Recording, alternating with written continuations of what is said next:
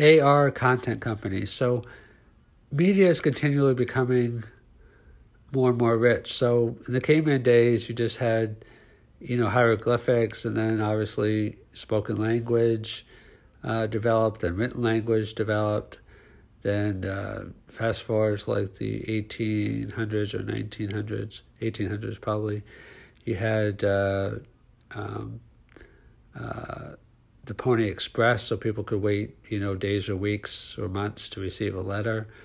And then you had the telegraph, and you had the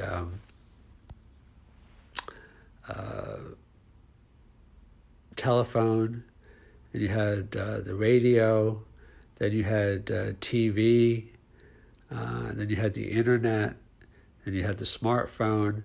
So as you can see, media is getting more and more rich and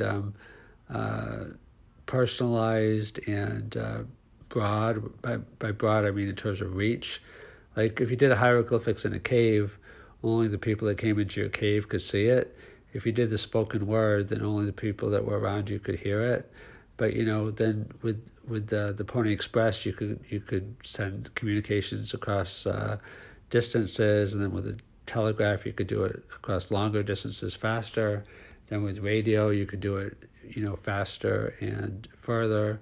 Then with TV, you could do it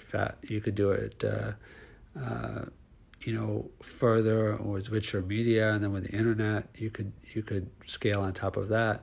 So every media company has to adapt to the new technologies, otherwise it gets lost. So if you take like the major media companies of today, like Disney and Netflix and the cable companies and the broadcast companies, if they don't adapt to AR and VR, then they're not going to exist in the future, because the medium's always, just like, radio still exists, like podcasts are big, but if you're just like a telegraph company today, you're not going to, exist, or you're not going to be very big.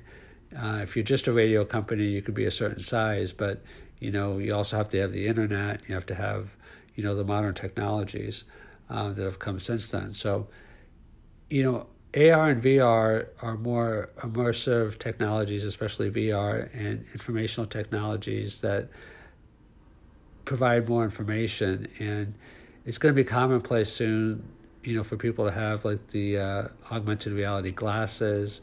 Facebook and quite a few other companies are working on those. And the content companies are going to have to adjust and expand their content to AR and VR if they're going to survive.